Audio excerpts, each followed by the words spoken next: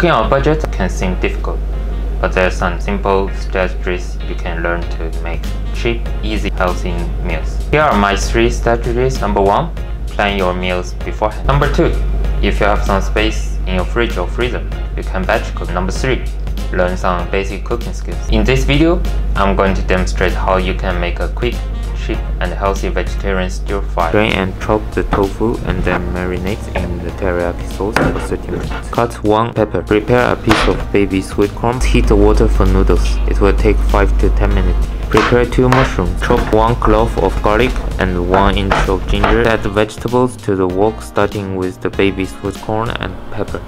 Stir fry for 3 to 4 minutes. Then add the mushrooms, sugar snap peas and mung beans.